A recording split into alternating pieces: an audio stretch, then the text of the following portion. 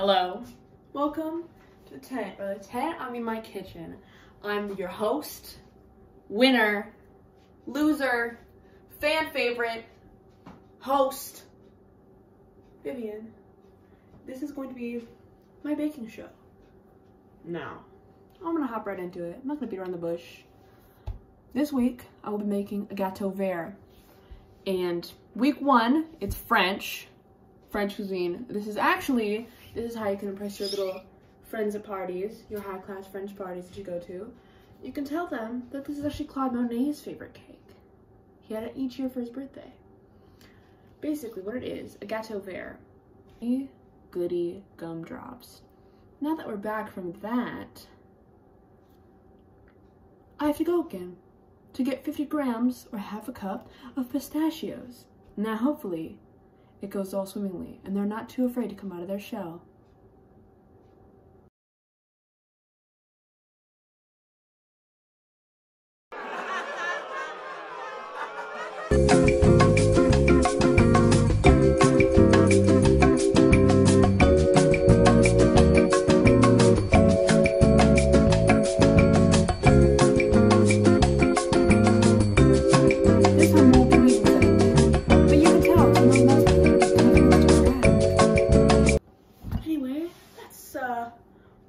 I think 3 awful baking puns. I'm doing it better than most. But, as you know, making gâteau vert. Green cake in French. Now, week one, I'm already starting to get a little crazy. So, it says make a marzipan. And if you think I'm making marzipan, you're insane. Because I hate marzipan. And no one I know actually likes marzipan. So I don't care about the aestheticism. It is bad. I'm not making it. But we'll be hopping in, and plus that's 300 more grams of pistachio kernels, and I don't want to go back and tick, tick, tick for another hour.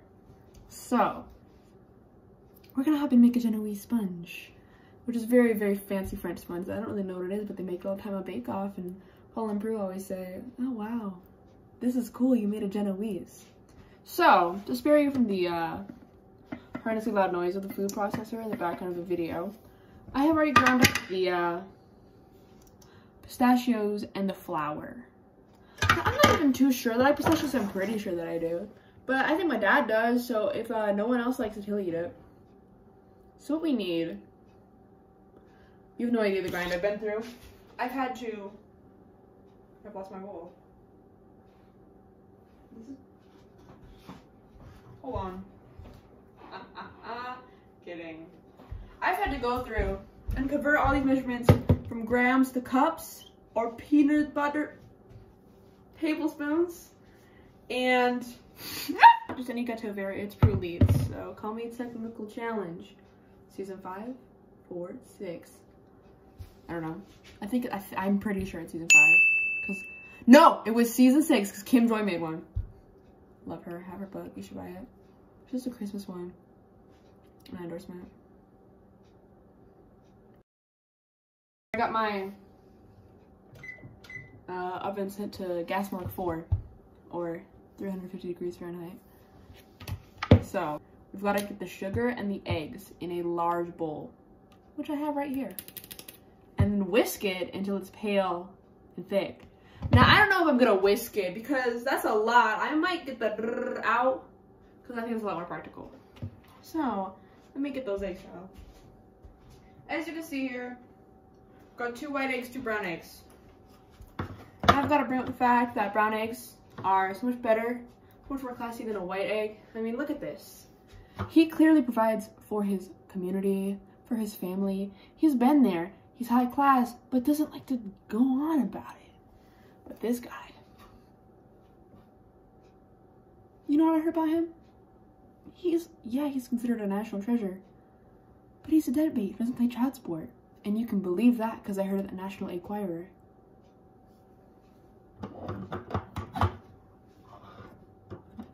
Okay, now that I've made the joke, do I relish in it, ruin it, or do I keep smooth sailing? I think I'm gonna stick with not ruining it because that was too good. I wrote that out too. Like, I took the time to write that because, you know, this is a personal project. When I was meeting with my advisor, he said, be sure to write things in so you can evaluate them in the after fact. And I said, good idea. So I took the time to write that joke, which I think is a true talent. This is what being a comedian is really like. Oh, top tip. Make sure your eggs are room temperature, because if they're not, something bad will happen. I don't want to talk about what happens if you don't, because I've been there before and I didn't get out almost. So just trust and believe, okay? Also, if you want to follow along down below, I'll put the recipe beside me at the beginning of this program. You know, I normally do talk to myself when I bake. So this is just kind of putting the cream on top. But I have a real audience now. Okay. 125 grams. I'm gonna guess that that's one cup and a fourth. I'm pretty sure. I want to double check. Okay, so it's 1.5 cups. I think. Man, this is hard. No, I'm gonna trust and believe. This is so difficult. Hold on, technical difficulties. I'll be back in a minute. 4 tablespoons! We did it. Oh my god, that was a little scary. Different fingers. Okay, so if it's just 4 tablespoons to, because I'm definitely getting the electric mixer out, y'all. Like, I'm not whisking there for 20,000 years. This tablespoon, right? Yeah, okay. Man, I'm glad. That seems harder, but I know in reality it's a lot easier to use, oh my god, grams in that. But in my little American mind, I'm like, what the crap are you doing? Like, they have to get like a little scale out and stuff, or do they have little, I wonder, if you're European or British or Canadian or anybody else in the world, do your measuring spoons and stuff say like 25 grams on it? This sounds probably so ignorant. I go to city, I should know this, but conversion was never my hot suit in both physics and chemistry. So, Lord forgive me. Okay, now we've got that in there. So I'll be back in a second when it's done whisking. Hello, welcome back to the Big Fat Quiz. As you can see, they've puffed up quite, I don't want to spill it, but trust me that they've puffed up quite nicely. Then you'll probably be like, why can we not see your workspace? Basically a talk show. And I'm like, yeah, yes it is, because you don't want to see this, you know? It's a mess, but I'll take this bit. We're gonna put it in there. We're gonna fold it in there nicely. Oh my god, I don't want to like get rid of the bubblies too much. Now, okay, I'm just gonna fold it in bit by bit because, well, maybe. No, I'm gonna go all at once. See, look at that. Look at that nice pistachio flour. I bet that exists, don't you? Because there's like corn flour and peanut flour and all sorts of alternative flour. Rice flour, I've had that. It's good. I actually am quite partial to some gluten-free choices because I don't know. I think they do a great job replicating the real one if you do right. Like the gluten-free mac and cheese, Aunt Annie's, or Annie's something, natural, organic, Annie's organic, very good, guys. Look at that. Oh my god. Hold on, I'm just gonna, yeah, unprofessional with it, but the folding is happening. I'm liking how this is going. But like I was saying, I'm quite partial to a bit of gluten-free stuff. Like the mac and cheese is really good. You'd be surprised what they're doing these days, which I'm happy because I know people who are gluten intolerant and they would make out on things before and now they can't eat them. They have like this thing, if you're intolerant to gluten, you can take and like not be allergic to it, which is groovy in itself. This is weird. I've never made a Genoese before. Though I do speak a very limited amount of French, so. Just kidding, I know French. Wish I didn't make that noise. Okay, so now that this whole bunch of crinkler pinkler is in there, we're gonna start putting the butter and the lemon zest in. Wow, I kept the butter in the microwave so it wouldn't become hard again. See? Top tips. And now I've gotta knock off again to grate the lemon zest, because there's gotta be a little fun and flavor in this. Like, I can't just have it all ready. There, guys, which I'm very happy because I didn't want to have to do any conversions for lemons. So I made this video myself. Oh shoot, guys, it's time to, on your marks, bake. You guys excited for this? Because I'm a little excited. Oh my god. Ting, ting, ting, wang, wang. Got them on. Now it's time for the wig review. Oh, I should have had mine. To be honest, it's pretty good. I mean, it looks like a cake. It's very bubbly. Okay, I'm gonna let that bake. Cool down for a minute, and then we'll take it out and we're gonna buttercream with a crème milk. You're French. Welcome back. It's frosting time. My cake has been cooling, and I've been assembling stuff, so I wouldn't have to pause and restart and pause. So right now, I had to shell 100 more grams of pistachios. Not very fun. But my mom helped me, so thank you, because she got home. And so shout out to her. And then I already diced those up because I did not want to go back at and then just not fun sound.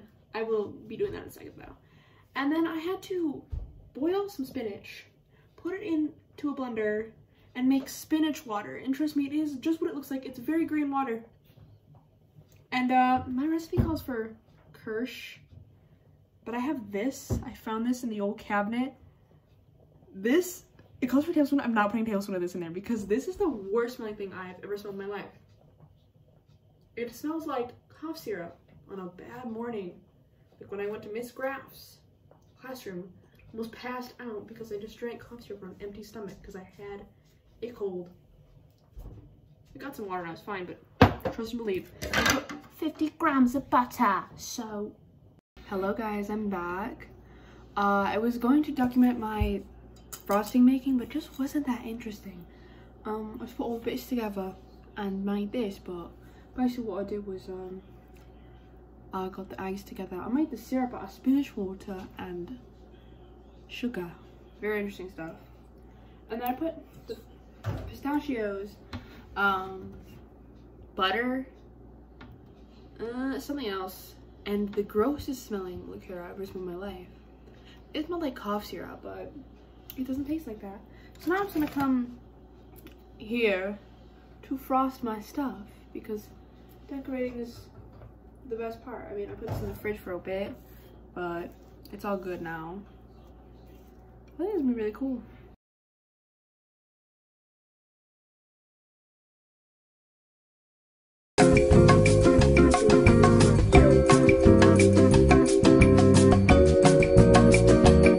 Here it is, guys, the big review. What I did was make this little glaze, put the flowers on, and I think it looks pretty good. Thanks for sticking with me. This has been episode 1. I hope it turns out well. Good? Well? Anyways, yeah, I think it looks very good.